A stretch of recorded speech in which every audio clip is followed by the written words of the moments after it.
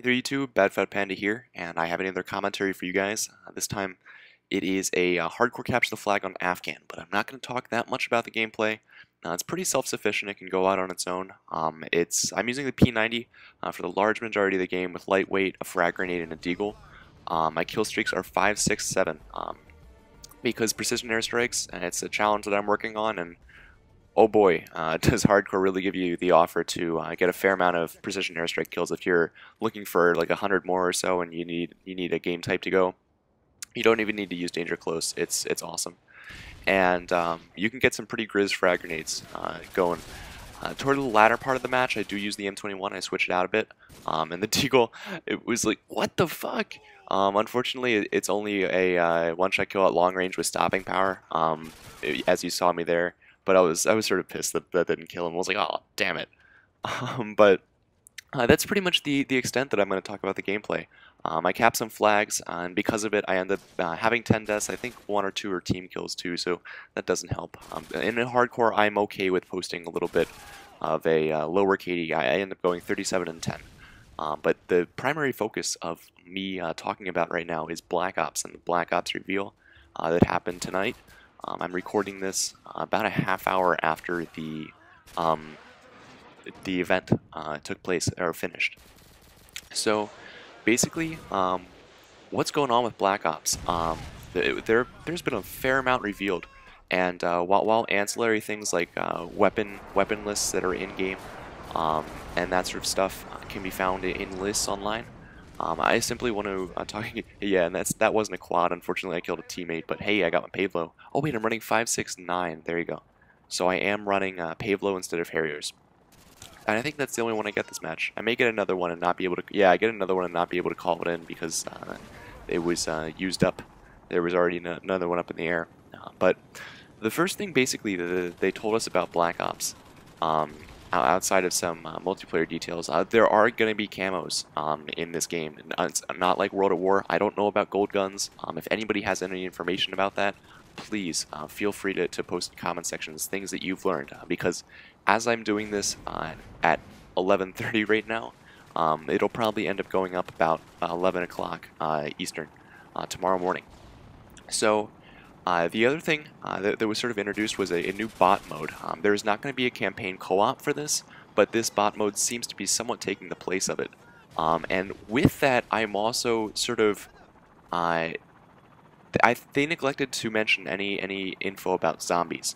So it seems like what you get in the Hardened Edition and the Prestige Edition with the extra 4 maps, which would be zombie mode from last time for an extra $20, I believe it is. It's $80.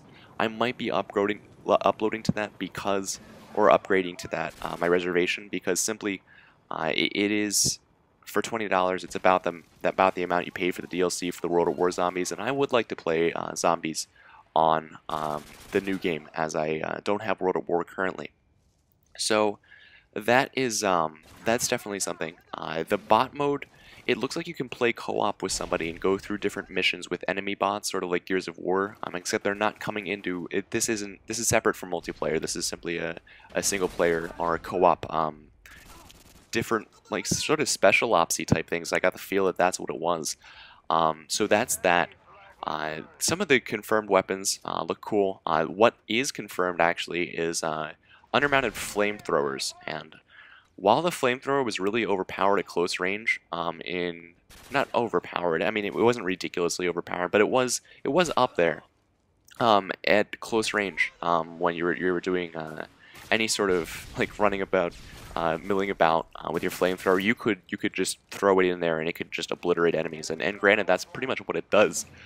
But I want to see a little bit how they balance that, just a little bit, and the new in-game credit system, which is one of the big things that they revealed. Basically, in taking out XP, they are adding credit points, so you buy things with actual in-game cash. And a lot of people are hinting on the fact that you're going to have to pay for Microsoft to get more. And I don't think that they're going to do a deal with that like that.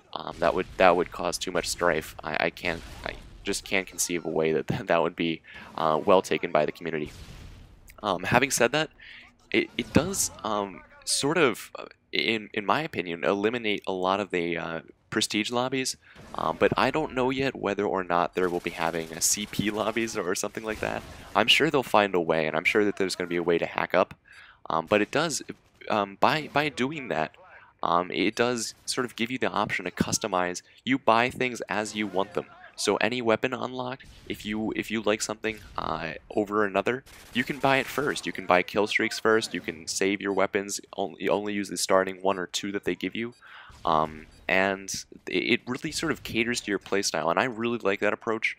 The one thing I'm not sure how it's going to affect boosting lobbies and stuff. There is tactical insertion in the game, but I heard from some source that they took join session in progress out, which would be like godly awesome, especially for those who play on PS3, because people joining your session on PS3, there is no appear offline. You can't possibly, besides saying please don't join, there's no real downright way to avoid people joining your session, and that I think is going to be really helpful and something that I've been wanting for a while now.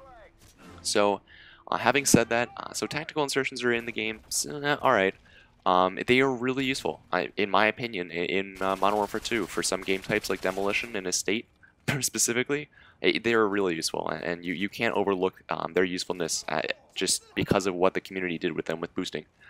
So Marathon in this game, Marathon, it seems like it's not an unlimited sprint. Again, I don't know the full like stats on these things, but Marathon and Lightweight are back, Steady Aim's back, Sleight of Hand is back. If you saw the Wager trailer, I'm probably going to upload that soon onto my channel. I just looked at it before doing this commentary. The shotguns are primary weapons, I heard somebody say, so that's cool, right? And there are akimbo secondaries. I saw in the if you watch the Wager trailer, you see people with akimbo pistols, akimbo magnums, and that sort of stuff. The weapon customization system is, I think, something that they upgraded immensely.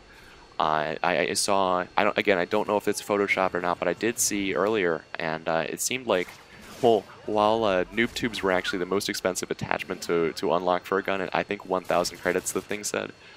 There are other things like extended mags and silencers, and it's just they take a fair amount, and you can put ACOGs on secondary pistols, so that it's sort of like taking a page out of Blacklight. And while Blacklight failed in its execution, I think that with the Call of Duty engine, it will sort of surmount any other game previously of COD in the depth and breadth of the weapon customization, and that's really cool. But as always, guys, I really want to hear your opinions on if there's something that's come up that I haven't breached on or broached.